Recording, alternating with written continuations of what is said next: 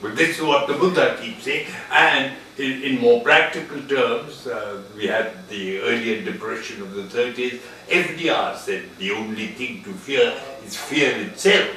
But the elitists, for want of a better word, who run the world because of the money they have, the capital they have, the power of production and distribution and consumption that they exercise, governed by fear in subtle ways, right, in which, of course, the modern day media accepts the spin and allows this to happen.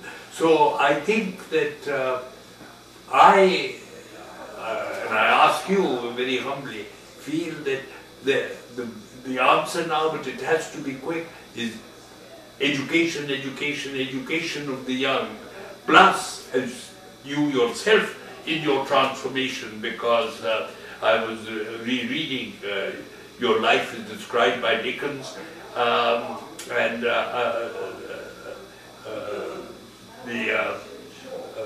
according to Dickens, the transformation of Scrooge is interesting to witness as well. Though his character is at first unlikable, he quickly becomes both humorous and likable, as you have been in this interview. Dickens' method of delving in Scrooge's past is an interesting psychological statement that holds consistent today in 2009 February. Many psychologists believe that poor behavior is a reflection of pain felt deep in childhood, and that is true of every single human being. Such is the case, or was the case with you, Mr. Scrooge. When Mr. Scrooge learns to pity himself, he can become empathetic to others. It is easy for him to suddenly relate to Tiny Tim, who earlier he would have dismissed as one of the, quote, surplus population which you have just spoken about. So, in conclusion, I would say Scrooge's complete reversal is sentimental but believable, because Charles Dickens has been sure to scribe the emotional path Scrooge takes to reform.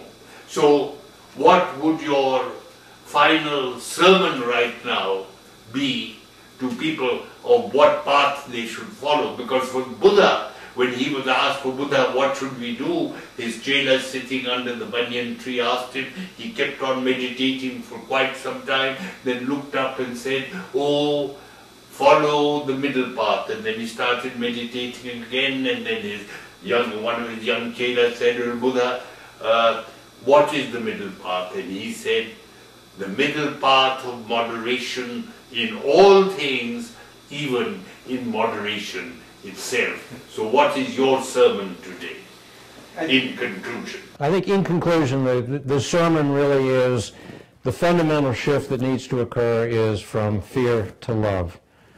And if we can make that shift, I agree with you, education, education, education, but after years of trying to educate the intellect, and I mean the environmental movement is an incredible example.